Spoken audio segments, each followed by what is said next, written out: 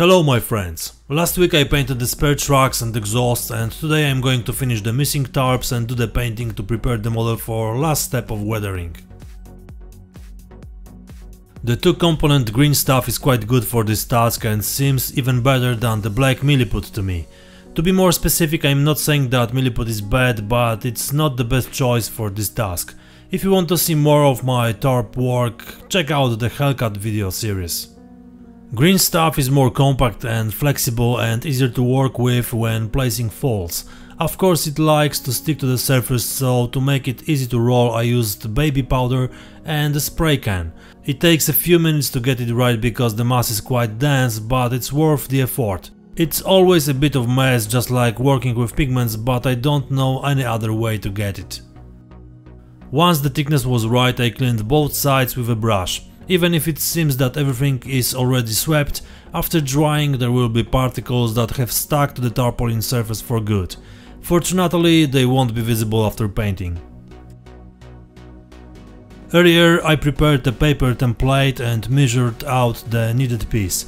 After cutting it turned out that I didn't measure enough and added a piece from the cut edges. Of course, I always try to use as much material as possible, so in a moment I will make additional rolled tarps from what is left. For a good arrangement and formation of the tarps, a brush and water will be useful, which will definitely facilitate this work. The big advantage of green stuff is that even if something goes wrong, we can repeat the molding process again without major consequences. That is, if you place a tarp and you don't like what you did, you can easily take it off, straighten it and try again.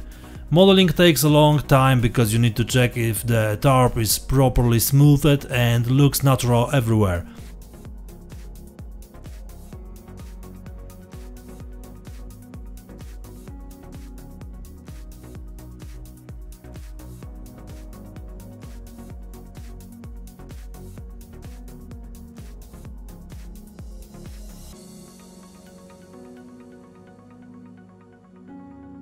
As you can see earlier, I forgot about the antenna and now I can easily arrange the folds to make them look natural.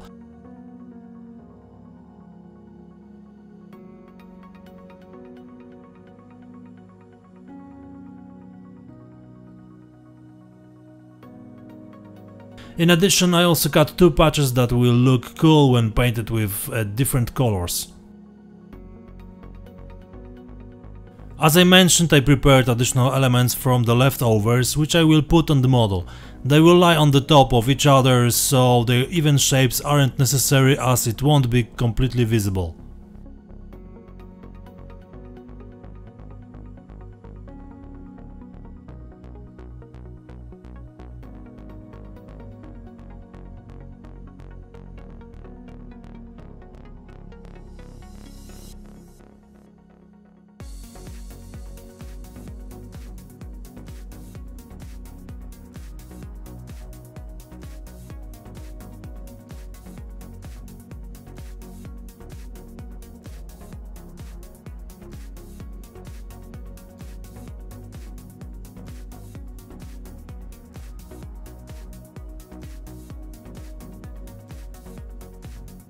At the edges of the tarps and patches I added small cuts to be sewing lines. Of course they can also be painted and appropriately highlighted with shading, but this method gives the possibility of additional use of wash to emphasize details. I clean all the pieces of the baby powder a little more and at the same time smooth the surface. The second tarp on the engine plate was made in the same way and all procedures were the same.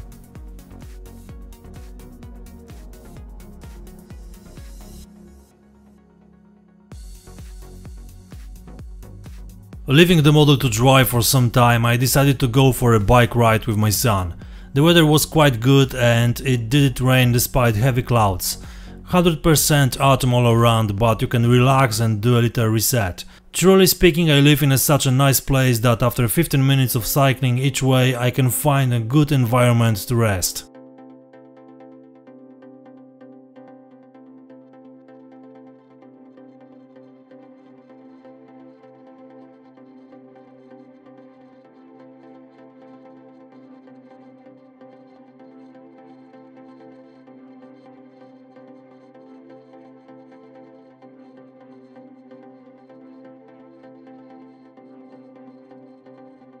After going back I added couple small tarps more and now it was completely ready for painting.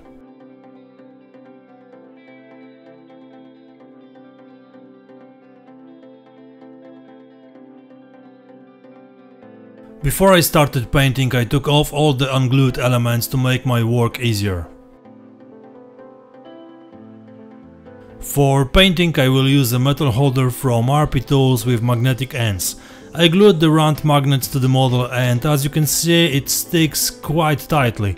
I will take them off later because I don't have any more and I will quickly mask the unpainted places. It's very useful tool and as you can see the model can be rotated in all directions. Now it's time to work with chemicals. I cleaned the whole model with the model degreaser, which removes dirt and particles of dirt that appeared on the model during construction.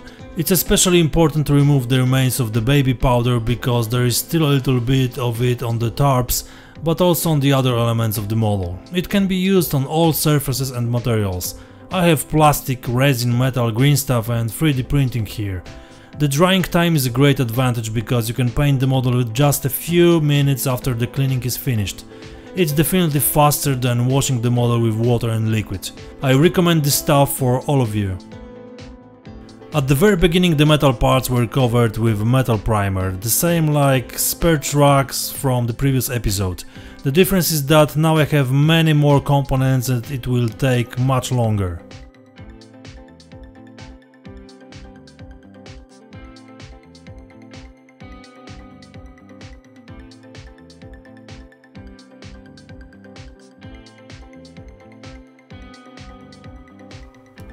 The model was covered with a grey AK interactive primer and I took advantage of the moment before it was completely dry and hard, prepared small parts imitating the leather straps attaching the tarpaulin to the metal eyelets at the edge of the combat compartment. I used thin plastic for this, which I cut into equal pieces. Each of them was also cut into a characteristic point and glued to the model. Here and there I shaped them more to make them look better suited to the shape of the model.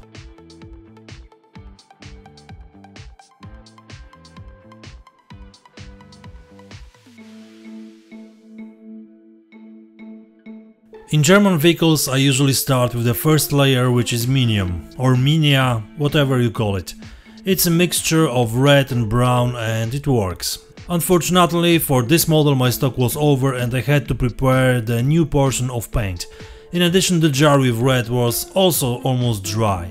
Luckily I found some more paint from Real Colors and glossy shade from Tamiya. I mixed without any specific proportion, but you can see for yourself how much paint I poured from each jar. After mixing I have a ready foundation which will be on the model in a moment.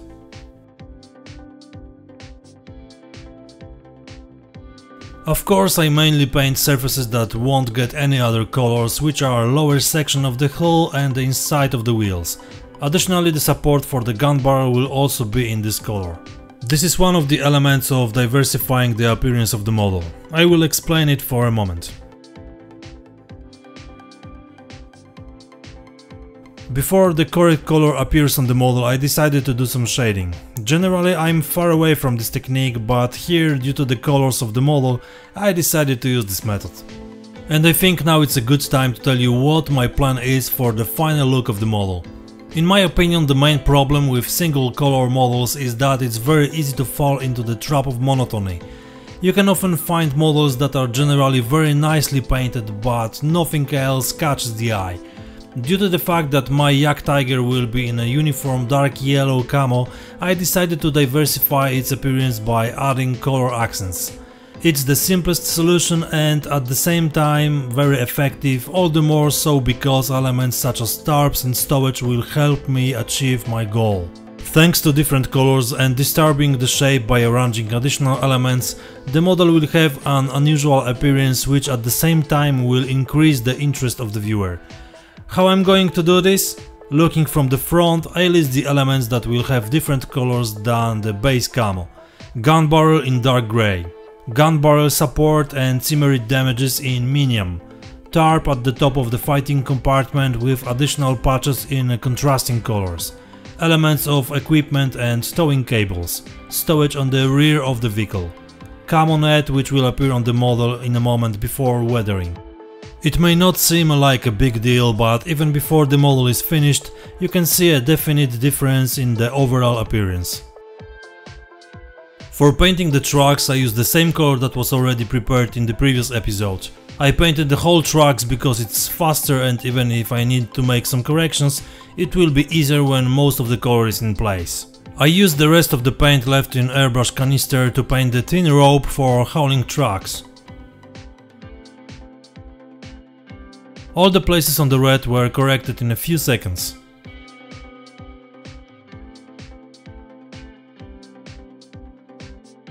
And now I start coloring the model. First a dark grey for the gun barrel, which is heat resistant paint. This color was applied in factories and was mainly covered with camo shades, but for the model it's better to have this element not in dark yellow. It will go some more for the jack and the fire extinguisher as well. As you know, dark yellow is the basic color on my model, and if you want to know, I used for this purpose Tamiya XF60.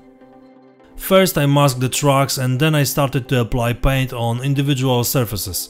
2 thin coats were enough, but as a third I sprayed a heavily lightened base color.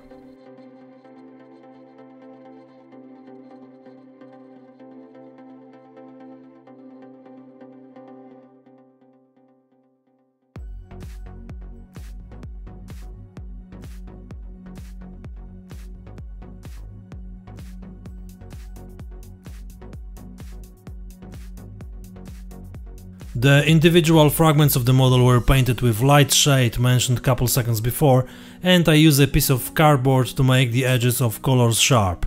The whole painting took a while, but I am happy with the effect. Using couple seconds while work is progressing, I would like to send massive thanks to all my patrons who support this channel. Without you guys, it wouldn't be possible to do this. Have a great day and week. For all of you who are here for the first time, please don't forget to subscribe to my channel. Please do it now, and remember that here you will find movies every Monday and also on Thursdays. It would be nice if you could leave a like and comment, and also take a look at my other videos I have on my channel. If you are interested in what I do and would like to see more, then make a visit on my Patreon site where you will find more interesting materials. This is the place in the net where I publish the most right now. Just for patrons, I prepare reports on daily work, articles, ask for their opinion and show advertless films earlier than on the official YouTube channel. In addition, there are a few other interesting perks of being a patron, but you can see for yourself. I think you won't be disappointed, and you will see what other projects I do apart from those shown on YouTube. So please consider joining. You can find the link in the description below.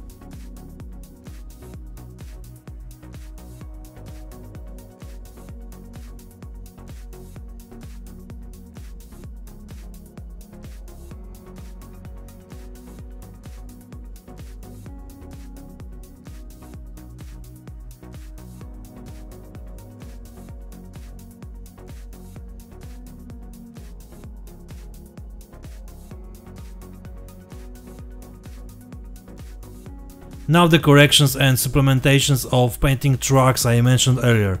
There wasn't much to do with it.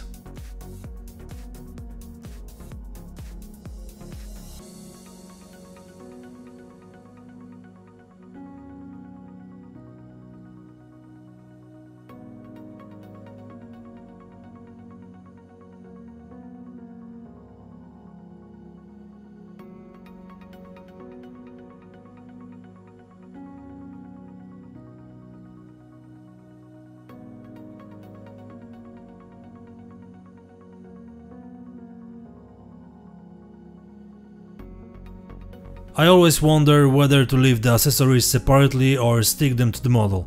On the one hand, I like to have everything in one place, glued, arranged, and not to worry then after painting, when I stick them to the model I will damage the paint, or even worse, I will spill too much glue on the model.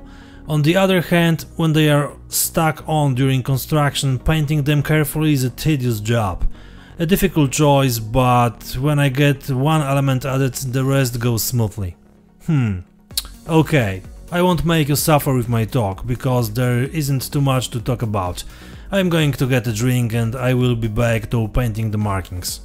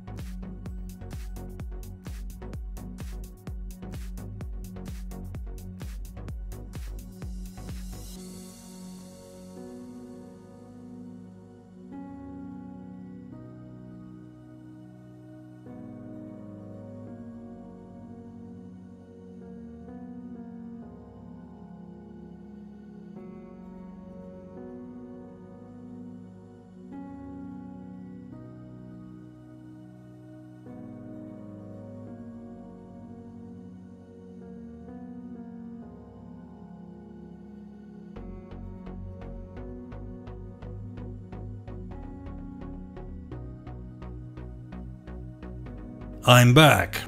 Painting the markings is another stage that needs to be explained in a few words. First of all, as I said before, my model doesn't present any specific vehicle. In addition to the crosses, the number 313 will appear there, and that will be all when it comes to markings. I was wondering whether to use the decals that are included in the set, but in the end they will only be templates for cutting the correct masks from the masking tape. I decided to use the size of the cross to prepare 2 pieces of tape. It's important that the knife is sharp because it will make it much easier for us to cut the masking tape. The white paint was applied without thinning to avoid flowing under the tape. Wow, tape is my favorite word right now. The mask is stuck to the Zimmerit surface, so the risk of the paint getting under the tape is quite high. And it's best to paint so that the brush doesn't attack the edge of the tape too much, but comes of it. I painted the black filling entirely by hand. Thanks to this, the whole thing doesn't look as perfect as the decals, and in my opinion it's more realistic. All shortcomings are okay for me and I have no problem with it.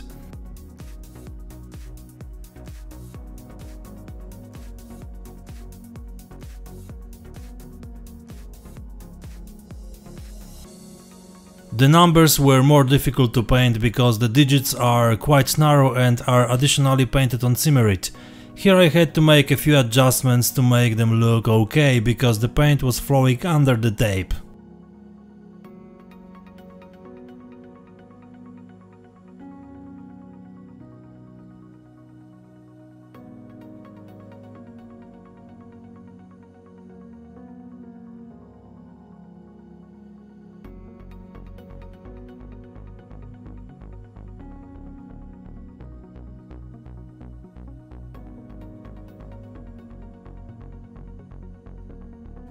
On the tarps I decided to test the new dry brush set that I had bought a few days earlier.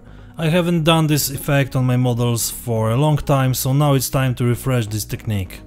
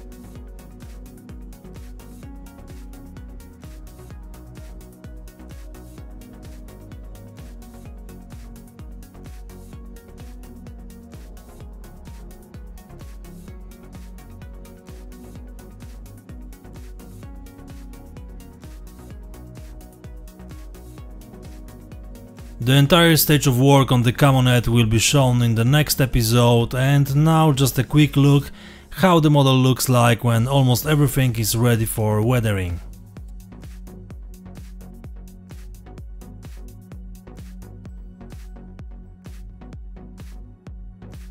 There are only 2 things to do. The first, the small sticker on the fire extinguisher. I used the Echelon decals tested earlier. They are very good and even easier in application than the Archer ones, but truly speaking, both of them are the top notch.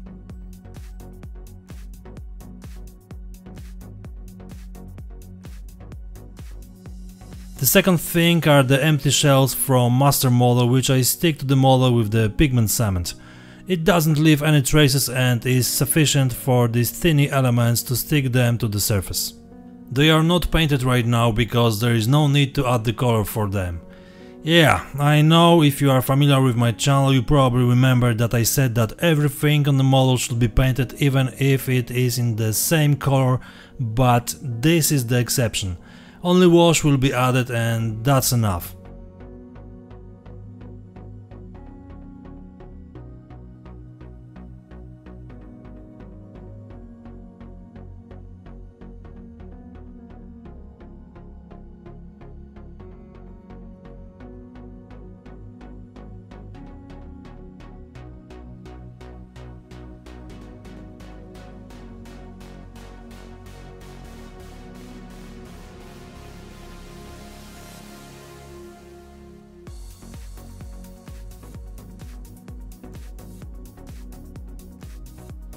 I need to add the machine guns and the whole model is ready for the final presentation. And that's all I wanted to show you today. Thank you for watching, my friends. Hope you had a good time and that this video will be useful to someone. My aim was to show everything and explain my modeling techniques in easy way. If there was something unclear or I made some stupid mistake, please let me know in the comments or private message. As I mentioned, in the next episode I will be preparing a camonet. This movie is now available on my Patreon, so you can check it out. Then I'm going to make the last part with weathering and finishing touches and take another model to my workbench. For now I'm quite sure that it will be something modern and quite big. Don't forget to subscribe to my channel, click the like and write a comment. It will take a few moments for you and will help to develop the channel. Do it for me, for humanity and for the universe. Stay tuned for new videos and posts on YouTube, Instagram and TikTok. That's all for today, see you next time, cheers!